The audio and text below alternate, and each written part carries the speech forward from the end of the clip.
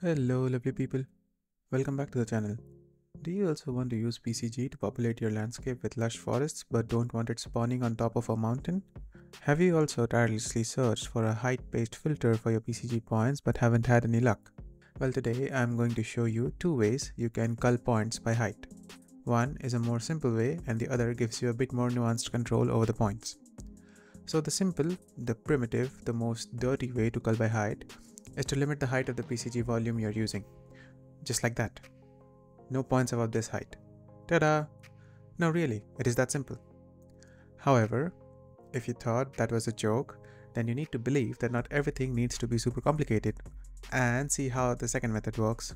Spoiler, it is a bit complicated.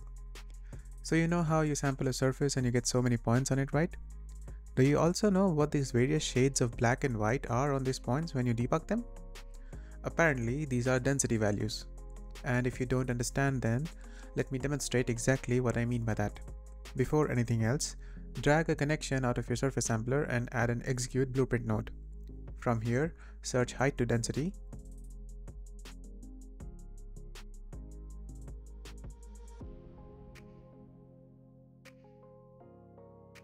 Now if you debug this, you should see an interesting pattern emerge in the color of your points.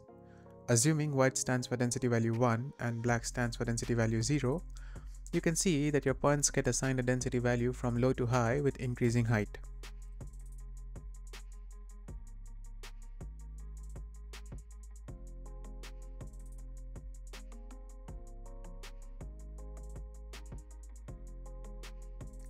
Now, if I add a density filter to this and start filtering based on the values,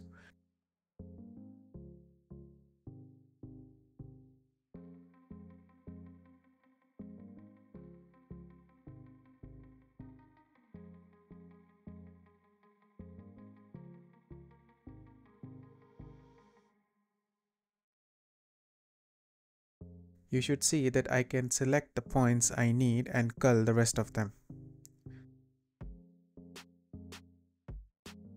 You can also control the fall off of the points using the values in height to density node. And that's it. Like and comment on the video if it was helpful, and if you want to see some more content on PCG.